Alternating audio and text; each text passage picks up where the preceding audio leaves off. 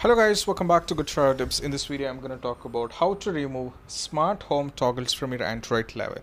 Right, you may be wondering what is it actually. Now I will show you how it looks of mine. So then I'm going to show you the steps how you can do this.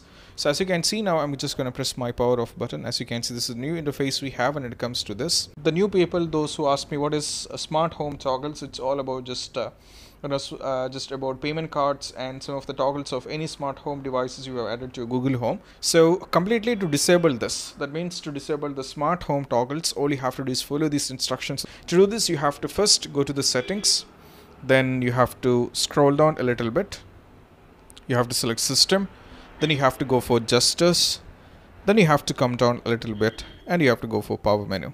So as you can see, mine in the power menu, in the sub option, which is second one, it is device control, which is already on. So now I have to disable this, right? So if I disable this, it won't happen again. So you have to disable this, right? In most of the devices, those who are stuck with this and those who like this, no more need of these things, all you have to do is just get into this and disable this one. Then things will be completely fine and you can get back to the same. So your smart home toggle will be completely disabled. And that's all about how to completely disable the smart home toggle in Android 11.